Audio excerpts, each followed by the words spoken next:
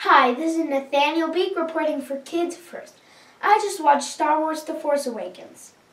It is a wonderful film many people will love. It tells what happens after peace was established in the galaxy at the end of Episode 6. But now it's over 30 years later and there's no longer peace. The scenery is great from the beginning to the end. The forests are vast and really fit into the movie wonderfully. The beautiful stars, planets, and even the spaceships are amazingly real looking. Today's technology really makes the fantasy of Star Wars seem like a reality. The actors lure me into believing everything's really happening. Daisy Ridley as Rey shows emotion and strength.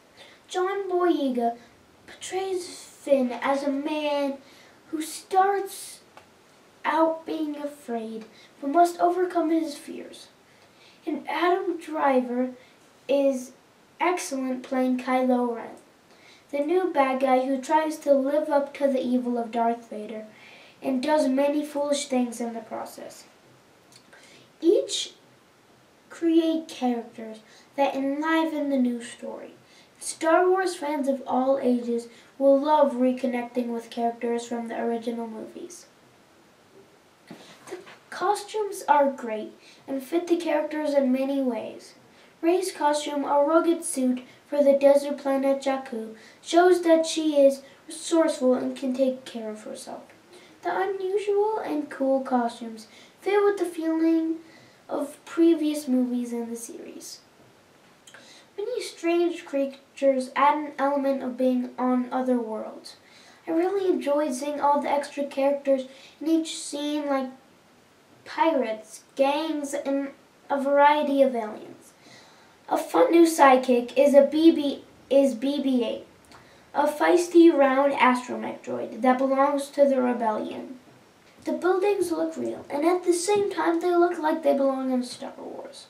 The props, like blasters and spaceships, are also realistic. They are grungy and look like they've seen some use.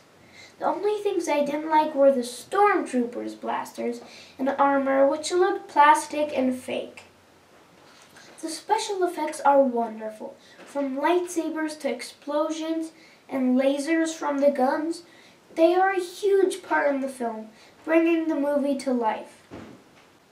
This film is best for ages 7 to 18 because of the intensity of the action.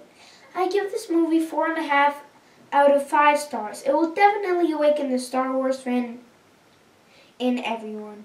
This is Nathaniel signing off for Kids First. See you next time. Bye!